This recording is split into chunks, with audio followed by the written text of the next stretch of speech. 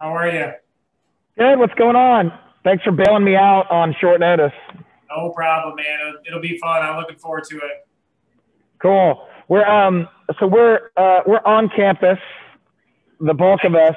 This is our field trip day, and then we got some kids who are at home, and they're switching over from a different Zoom where we were just watching that social effects documentary from or Social Dilemma that's on Netflix. Yep. So they're coming over here. How's the family?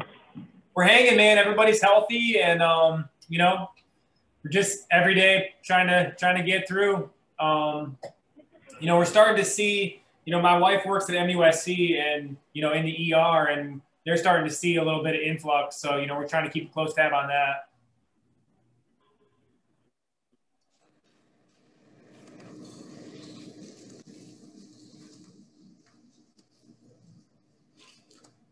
that. Jacob, can you hear me now?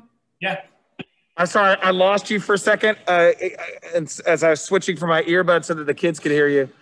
Yeah. So I know your wife. Back, if you could start there, then they can all hear you. Yeah, so my wife is an emergency room social worker, and she deals with a lot of cases of abuse and neglect, and there's a lot of comorbidity with COVID and abuse and neglect, and so she has her ears to the ground with COVID in Charleston, and we're starting to see, not unpredictably with what's going on in other parts of the country, an uptick in the Charleston area, at least, of COVID positive cases.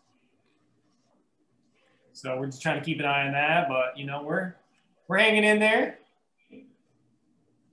What what about school and stuff and childcare?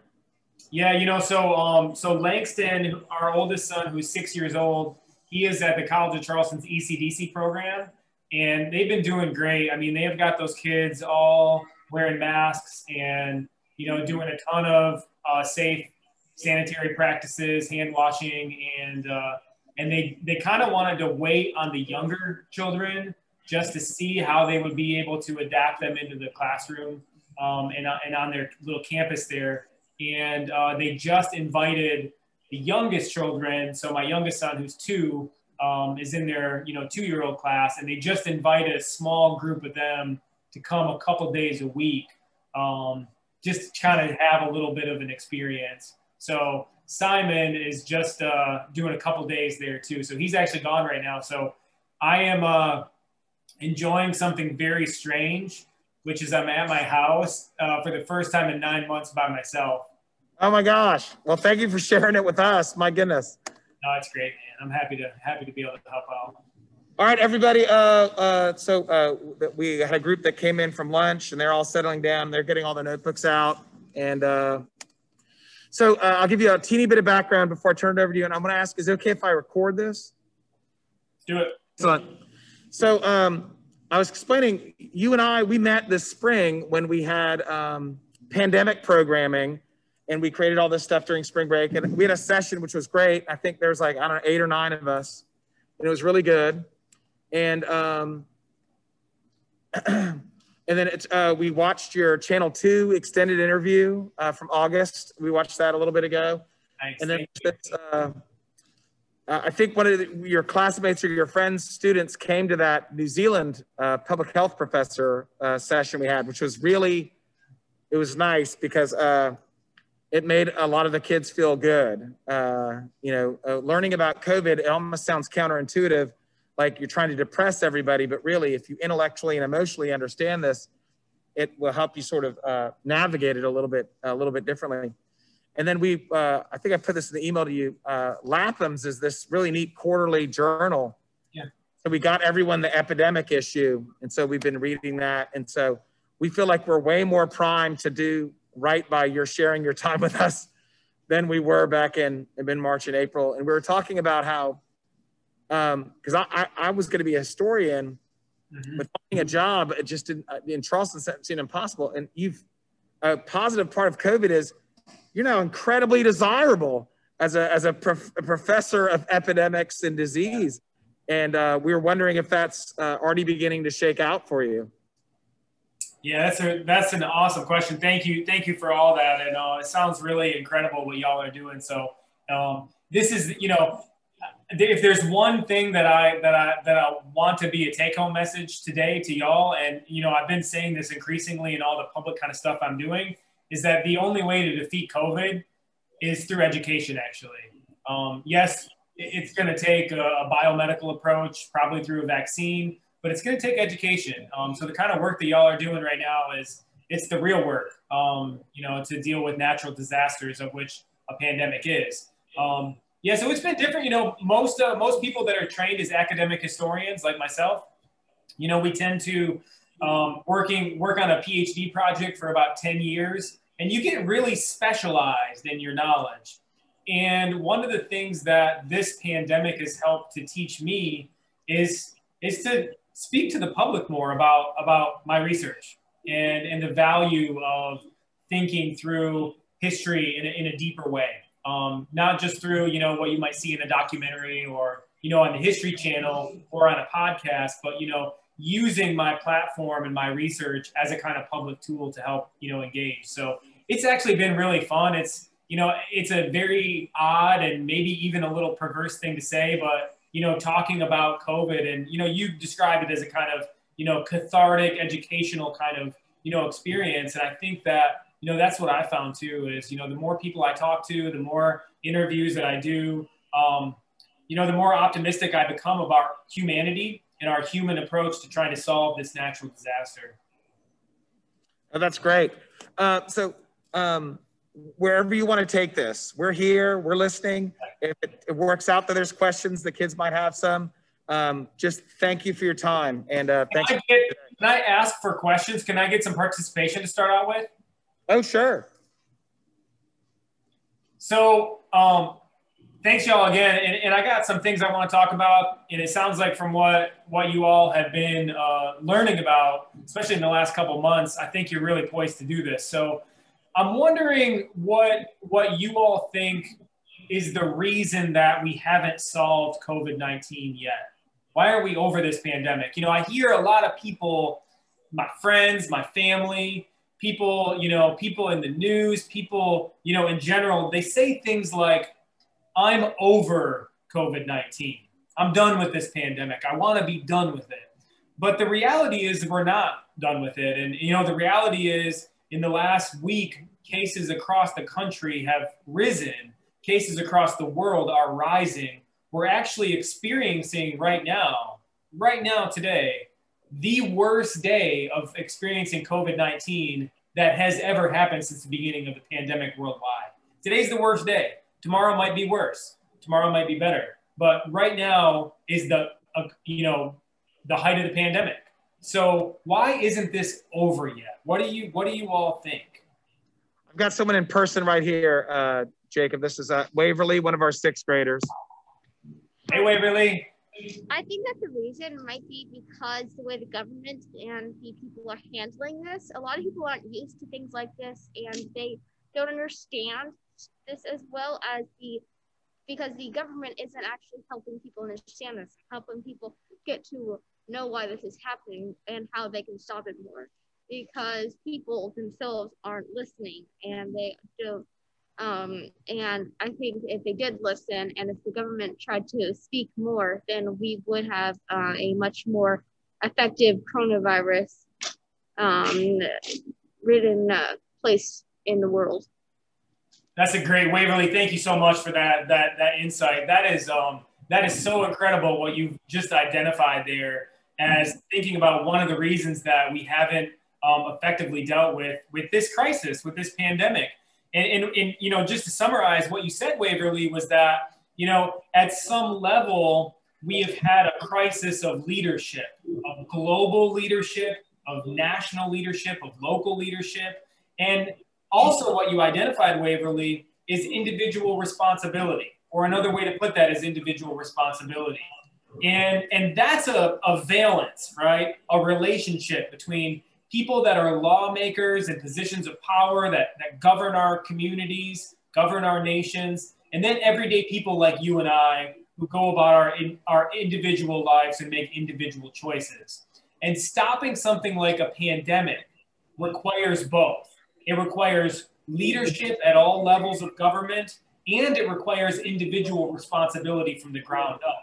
And I think the fact that you've just identified one of the most complicated problems of dealing with COVID-19 is actually extremely positive for going forward and dealing with this epidemic. Other hands raised? Any other ideas why we haven't solved this crisis yet? And so students at home, if you could put up your hand, I'm going to turn it over to Leo, one of our in-person juniors right here, Dr. Steere-Williams. Hey, thank you so much for coming. I guess my thoughts on it is just building on what you said. It's just the individualism of it, and people that aren't personally affected or haven't had friends or family actually catch the coronavirus feel like they're immune to it or it can't affect them.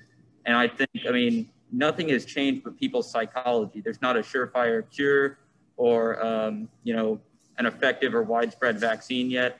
And so really there's just been no concrete changes. It's just been the span of time, and people are just, I guess they're just fed up and they feel like they should be back to normal by now. Yeah, you're right. Thank you so much for that comment. And, you know, I think you're right. And there's actually a lot of research that's in psychology, and it's about the psychology that we all have of thinking about our own individual places in the world, right? And some of that research that as it relates to pandemics suggests that until you as an individual, until you have someone in your immediate family and friend circle that either gets sick in a serious way or dies, that the vast majority of people have a hard time taking a disease like this seriously until that happens. So if you haven't been personally affected, the research suggests that your individual choices are not going to be as altruistic. So thinking about others, right, instead of just yourself. And that's an important insight here too, as to, you know, if we go back to what Waverly said of talking about individual responsibility, right? There's a kind of government responsibility, but an individual responsibility. And that individual responsibility is often hard for people because dealing with a pandemic like this, a respiratory infection, it requires people to be doing exactly what y'all are doing that are in that classroom right now.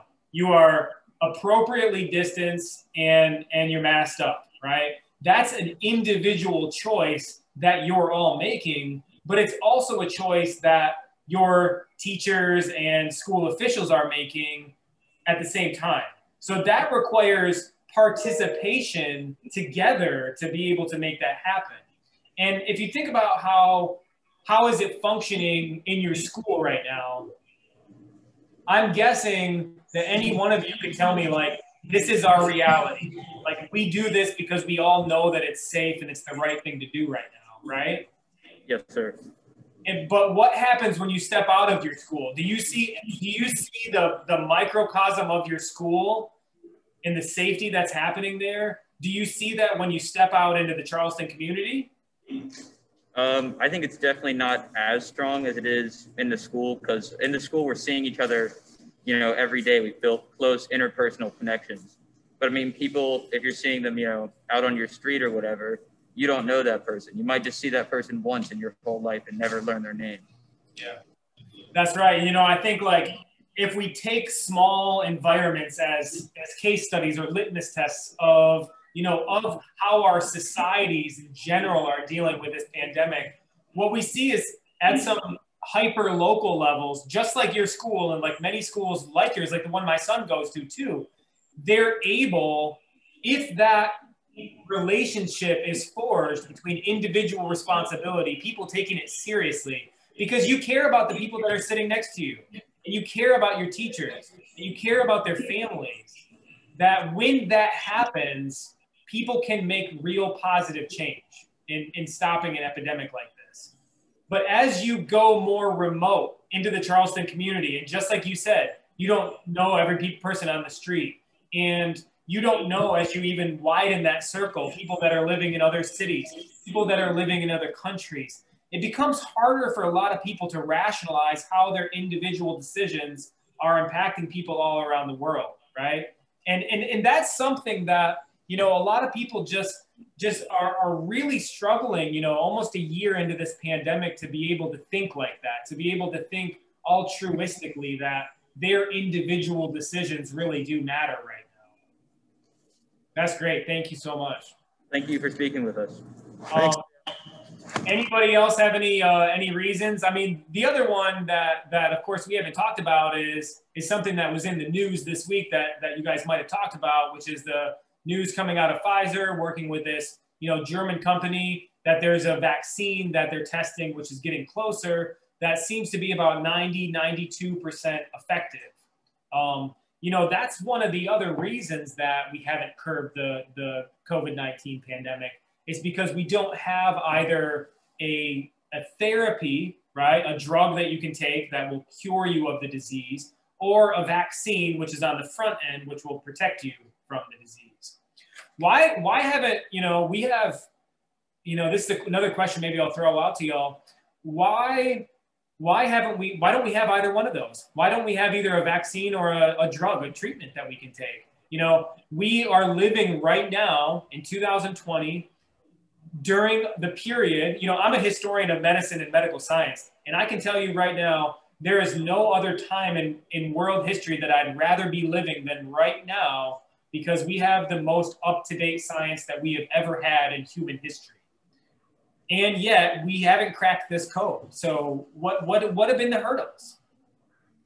All right, we've got Meredith, this is one of our 6th grade girls right here. Hi, thank you for it's taking us so long, even though we have such a advanced medical history, it's taking us so long because just like testing vaccines and stuff, like we still don't know fully about COVID, and we still don't know all the information, and just overall vaccines take a while to make. So yes, thank you. Stay here. There's a long history of people like myself, of historians of medicine, who have looked at the development of vaccines over the last, say, 100, 150 years. And at no point in human history have scientists been able to create a vaccine that's highly effective in a short amount of time. 5 years, 10 years, often 15 years it takes to produce and test and roll out and make available vaccines for the human population. So you're absolutely right. And, you know, and that's another thing that I think is part of, you know, if what we were talking about before, and some of the questions were about our own human behaviors and our own sense of altruism, and why do we all wear masks, and why do we try to stay safe? Well, it's to protect people in our communities and to protect people around the world that we might not even know. Well, I think there's also, upon this point that you're talking about, a very interesting way in which, and I think all of you probably know and have had these conversations of people saying, you know, for the last almost year now, we just need to wait until there's a vaccine, and that will overnight stop the coronavirus. And as a historian, that's been interesting for me to think about, because I think we do want to hold out for the promise of a vaccine, and a vaccine will be a long-term solution for COVID. But all of the infectious disease specialists that I know that are friends of mine that work in this area, all of the people that work on vaccines, what they say is, even if we had a vaccine which seems quite effective for COVID-19 by Christmas, it still might take 1 or 2 years to be able to distribute it at an effective level throughout our communities in the US. And that's just in the US, let alone thinking about the world. Because one of the things that is so strikingly different about pandemics is that they are global, worldwide phenomenon. You know, what happens in rural China impacts what happens in North Africa, which impacts what happens in Paris, which impacts what happens in LA and Charleston. We are all, from a kind of biological perspective, we are all connected in really deep ways, right? And not just interpersonal, but we're connected biologically. And I think that's the thing that a lot of people, I think, need to keep in mind about a vaccine solution, is yes, we need to be investing in vaccines. We need to be believing in vaccines and hopeful that they will make a difference, but it's not going to be overnight. Thank you. Excellent. I am going to, if you don't mind, I'm going to share my screen. I've got a few things prepared. And I'll maybe talk for a little bit, and then we'll go back to some questions maybe. How does that sound?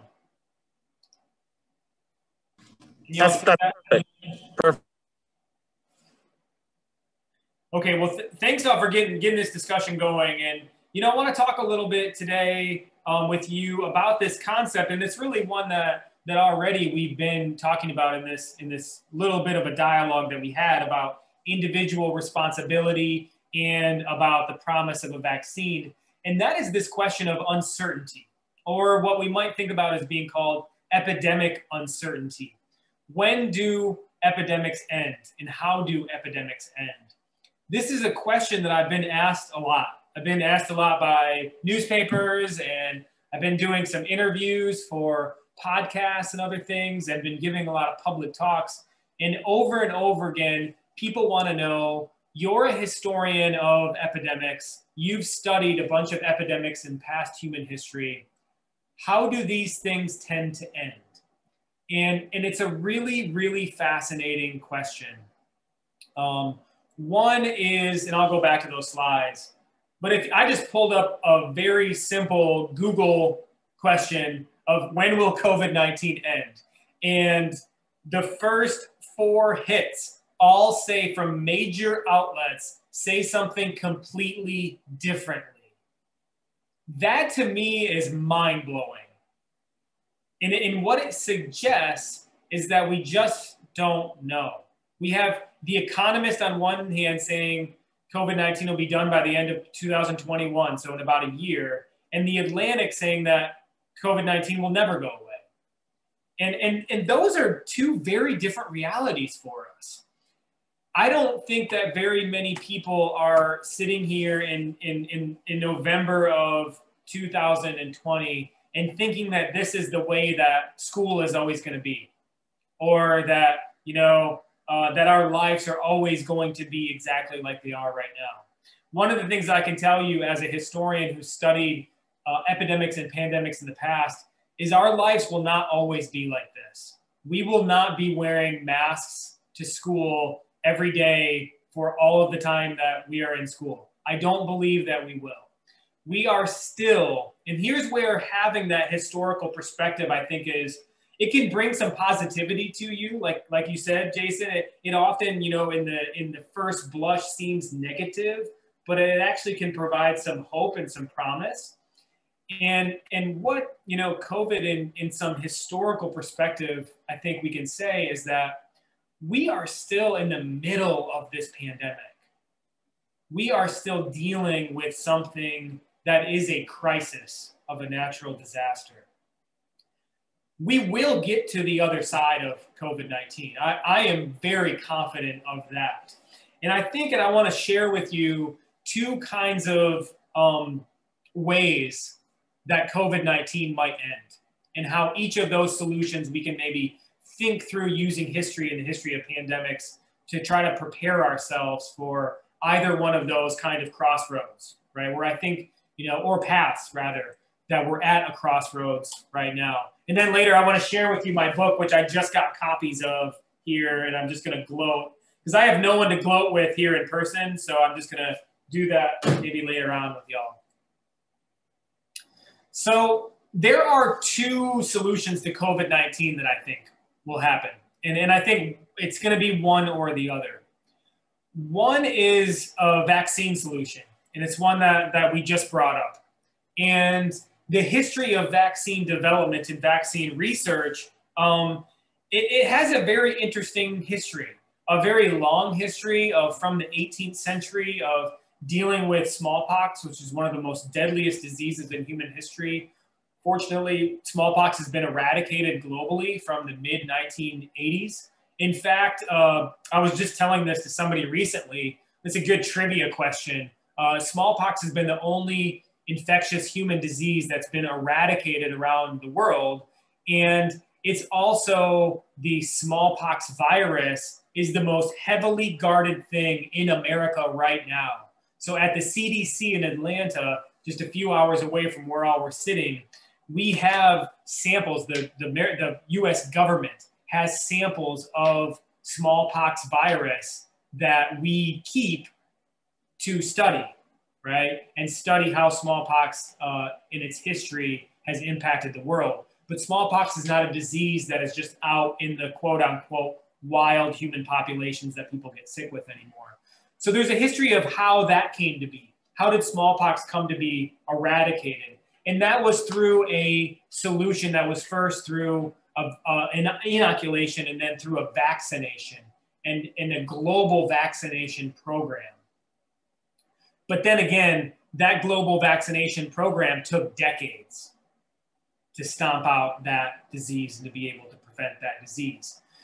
There's a whole bunch of other stories too, and they're ones that any person in your school will know about. And that's the more recent development from about the 1930s in America and in Western Europe of more modern vaccines. And so you think about the whole gamut of vaccines that you have to take, when you're growing up, and you have the measles, mumps, and rubella vaccine. You have a whole host of vaccines that you take and have to get upped on your immunological response on every few years while you're young. And the development of those vaccines roughly took between 40 and 50 years to get right, as quote unquote, to be able to produce effective vaccines, to roll them out in the population, and to be able to have effective prevention. So that, by and large, most adults that reach the age of being an adult, 18 to 35, in 2020 have very, very small chances of getting a whole host of infectious diseases like measles, like mumps, barring the outbreak in the College of Charleston last year, like diphtheria and whooping cough, and a whole range of diseases that probably most young people don't even know about today, but for which they have effectively been vaccinated against. And they have immunological protection because of those vaccines. And even that history of the development of those vaccines for deadly infectious diseases, some of those diseases like diphtheria and scarlet fever were much more virulent than COVID-19 is today. And by virulent, I mean deadly in the population.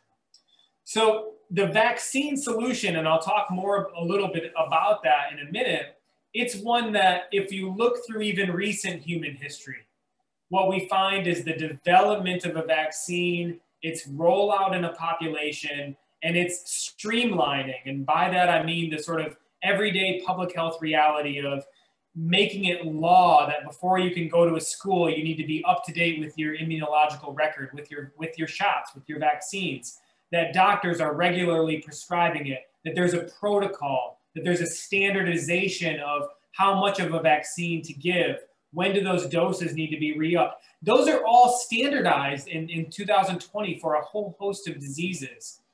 They're not for COVID-19 right now. We're still at a very early stage of not just finding a vaccine that works. That's the sort of problem of right now of being in the middle of a pandemic. But the longer term strategy, if our solution is going to be through a vaccine, is being able to roll it out, to standardize it, and to make it something that's just an everyday reality. That's going to, history tells us, take a very long time. In the meantime, so that's kind of one path that we might take, is finding a vaccine and trying to roll it out and then make it standardized. And there's some good historical examples we can point to here. The other solution, whoa, my mouse went crazy. The other solution here is a solution that models or it maybe is like this article that has the headline in the Atlantic: the coronavirus is never going away. And that's one too that I think most people aren't thinking through. Most people that I talk to and most things I read are focused on the vaccine solution.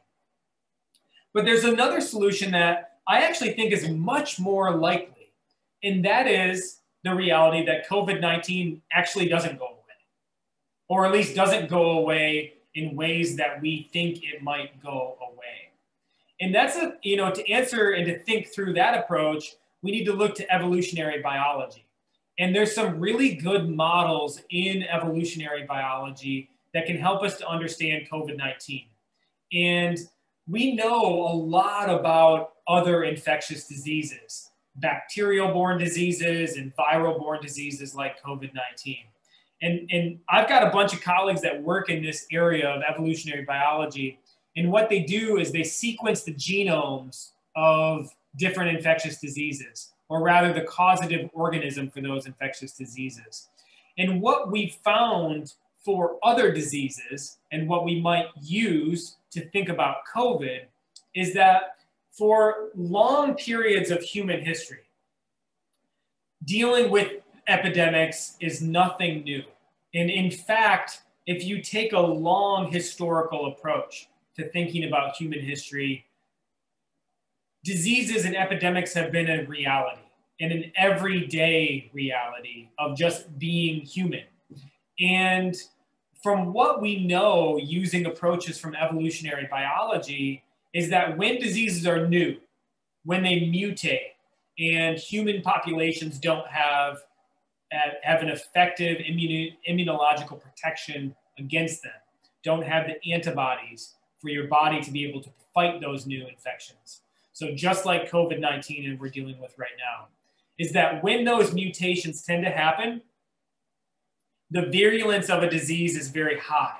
Again, virulence is that biological measure that indicates how lethal a disease is amongst a population. So when a disease is new, when a mutation happens, that virulence is really high, and that over time, the symbiotic relationship between our bodies and how we can fight a disease and how that disease is trying to find more human hosts to be able to attack and replicate is what happens is over time that the virulence of a disease goes down, it lowers. And so if we take some other historical examples of other infectious diseases, what might happen to COVID-19 if we can't either find a preventive vaccine and roll it out amongst the whole world, and in order to be effective, it's gonna have to be the whole world, or find a treatment, a drug to be able to, so you get sick with COVID, you can just go in and take a drug and then heal yourself. If that's not going to happen, then history tells us that COVID-19 will continue to stay within the human population. It's a respiratory disease, as you all know, so it spreads very easily. We are social beings. You know, there's an amazing amount of research about how social humans are, right? Particularly compared to other living things in the environment. There are some great examples of other social insects like bees, for example, but humans are probably the most social of all living creatures. And respiratory diseases just spread very easily amongst social creatures like humans are. And so without a preventive vaccine and without an effective drug or therapy, we will have to continue to live with this disease. However, what all of the modeling suggests and what all of the historical data suggests is that over time, COVID will get better.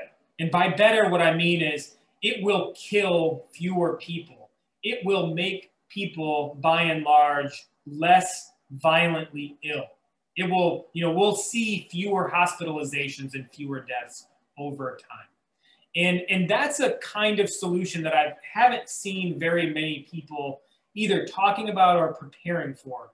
Now, that doesn't mean, from a kind of public health perspective, that we should all just take off our masks and go party because we'll all just get sick and then COVID will decrease. That's not really what this approach is saying. What this approach does suggest, though, from looking at other diseases, is that if we can, you guys would probably remember this phrase, flatten the curve, right? If we can all just participate and do our own part of wearing masks and trying to distance, of trying to be safe in our own individual lives and in our communities, that over time we will be able to lower that curve of COVID morbidity, of sickness and mortality, of death. And this is where that research, that perspective is coming from this historical and biological evidence from other diseases, which suggests that if we just hold out for another year, another 6 months, nobody knows how long that's going to take, then COVID-19, because of a whole bunch of really complicated factors that have to do with the biology of the virus, and the biology of our immune system, and the environment, and how those things all come together, that we will see COVID-19 transition from what it is now, a pandemic, to an epidemic, to where we'll just see it in isolated pockets, maybe in different countries, and then finally to an endemic disease. And an endemic disease is something that you all know, something like the common cold or the common flu. So something that is seasonal, something that you might get, something that you might even make you sick for a few days or maybe a week. And then the vast, vast majority of people recover from and go about their lives. That is probably the most viable reality that we can expect in the future for COVID-19. And I want to turn to a few historical examples to help us to think through either one of these solutions of ending COVID-19. And one is the vaccine solution. And I just want to share, I talked a little bit earlier about the eradication of smallpox, started in the 18th century and didn't be completed until the 1980s. It took well over 100 years for people around the world to be able to effectively create a vaccine and distribute it throughout the world. I mean, just think about that for a minute. If it took 100 years for us to solve COVID-19, to be able to completely eradicate it. But there are other models here and historical examples that I think are much more effective.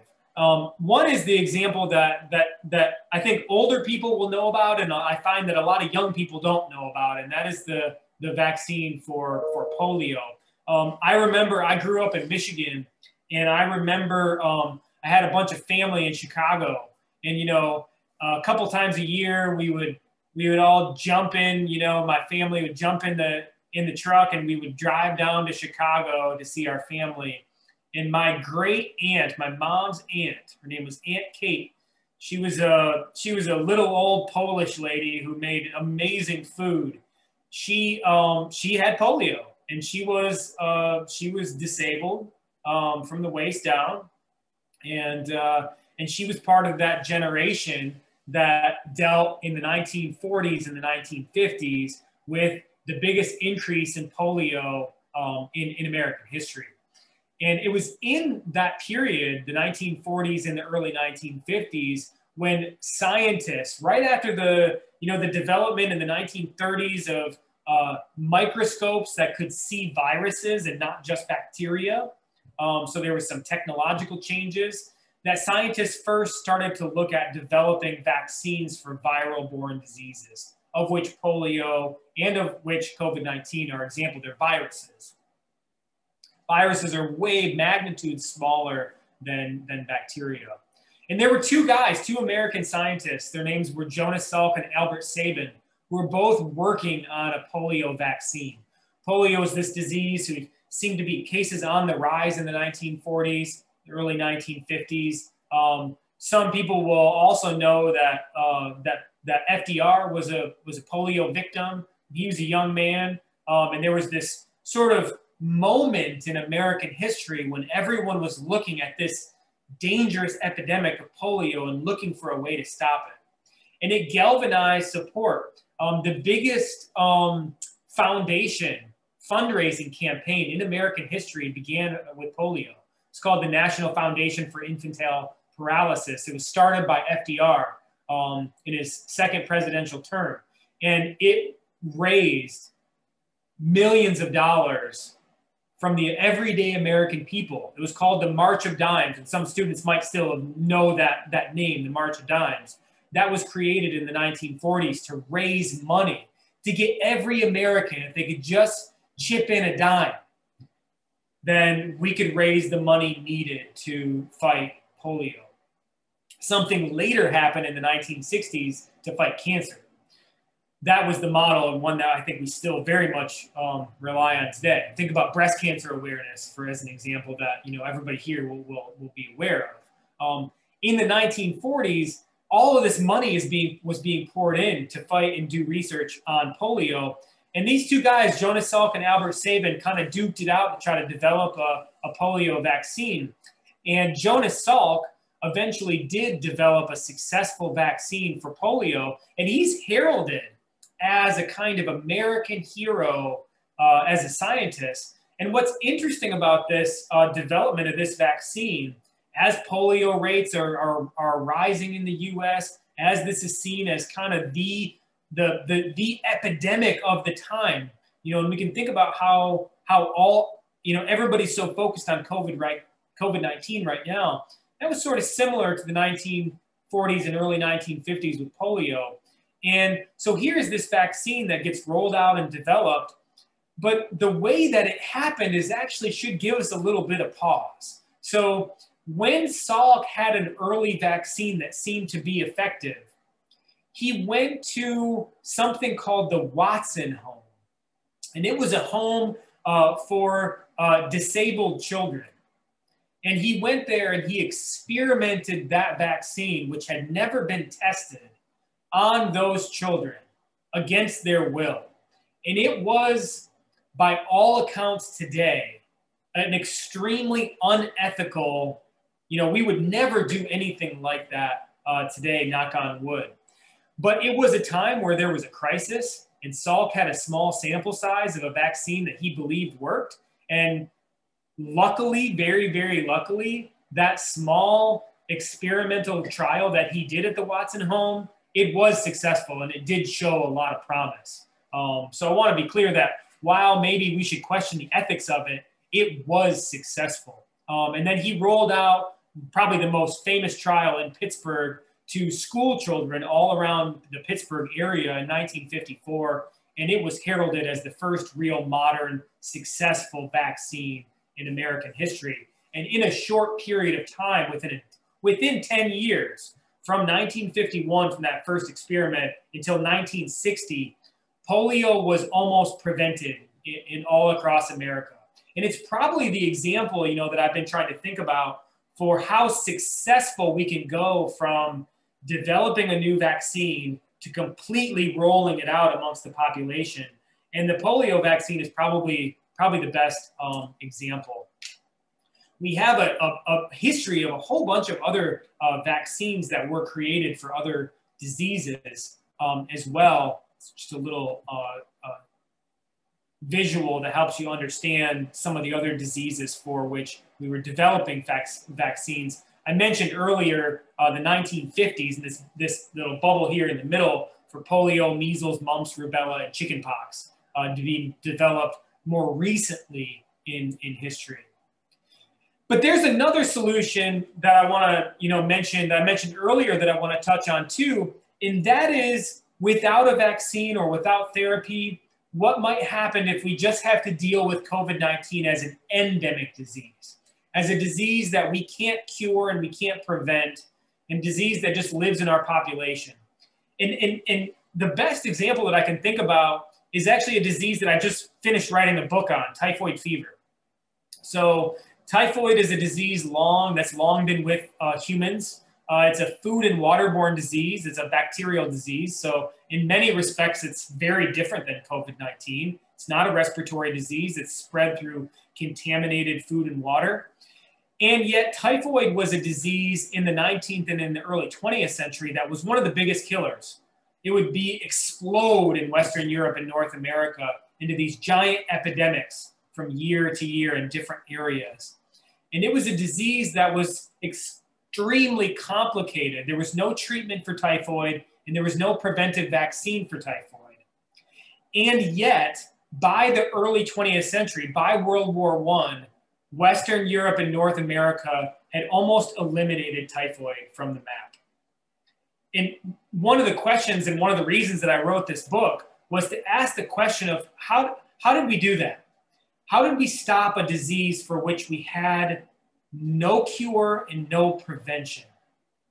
And in my book, I go through how that worked. How did the scientific knowledge develop to be able to see that typhoid was spread through contaminated water, through contaminated food, through healthy carriers, people just like today with COVID who show no symptoms but can still transmit the disease to others.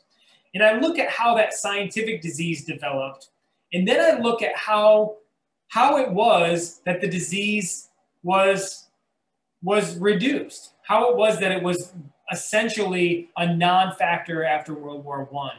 And here's what I found in researching and studying for that book. Solving the typhoid problem, it took everything in, this is why I asked these questions at the beginning of our talk today, and I want to go back to that as maybe a couple of my final points here. Solving typhoid, like we have done in the past, is actually a kind of model for how we might solve COVID-19 in our own time going forward.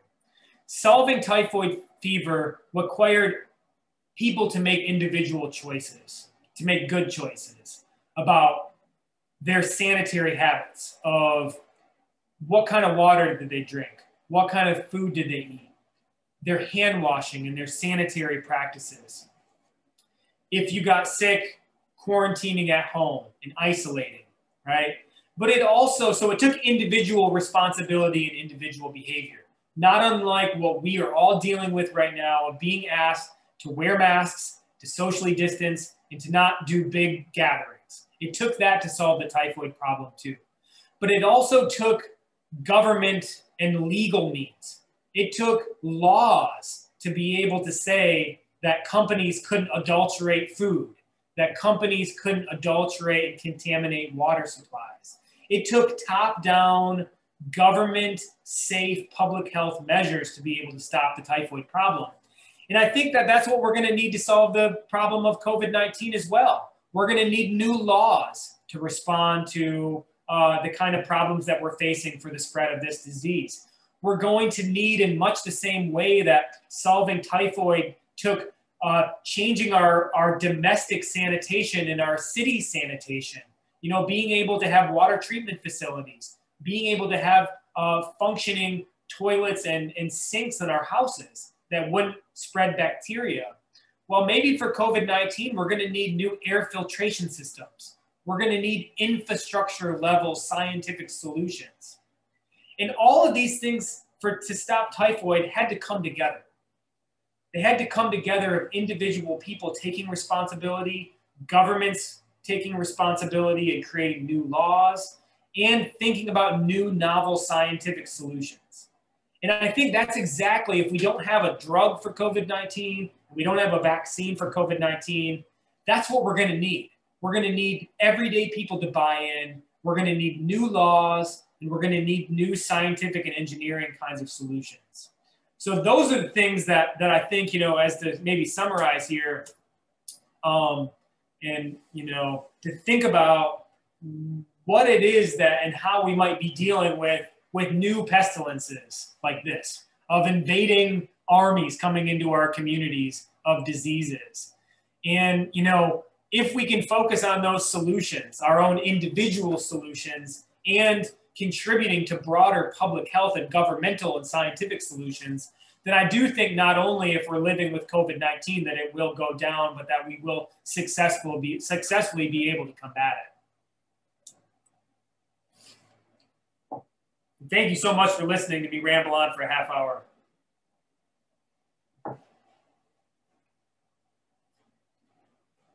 Y'all have any questions?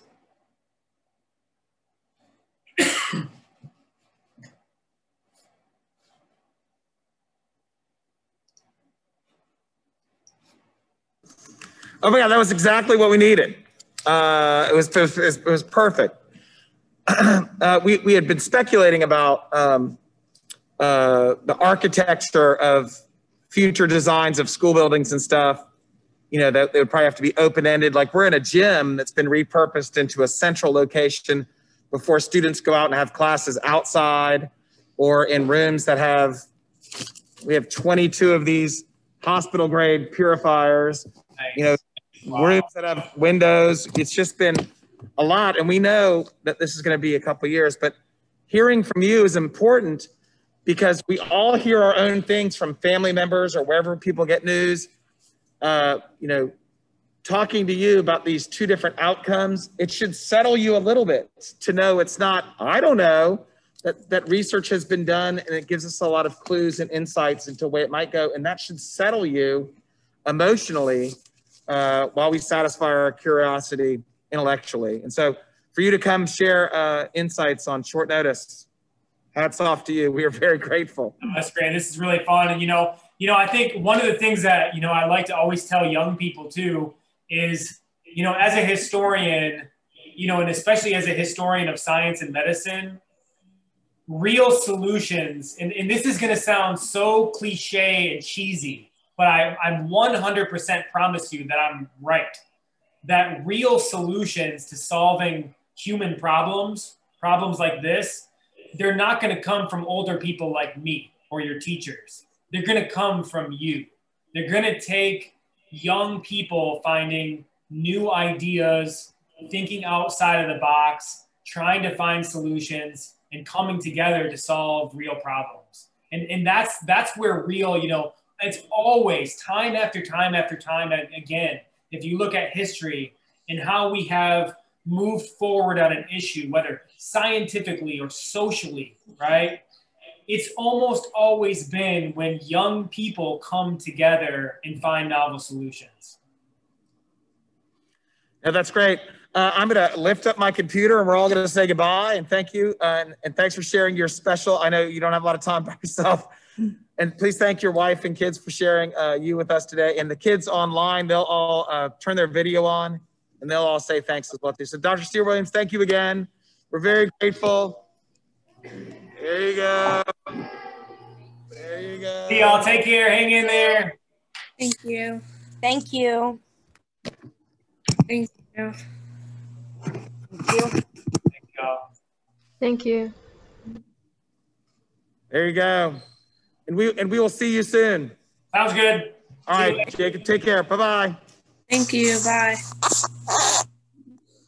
All right, everybody, we're done for now. We're taking a break. I think it's like 15-minute break or something, isn't it?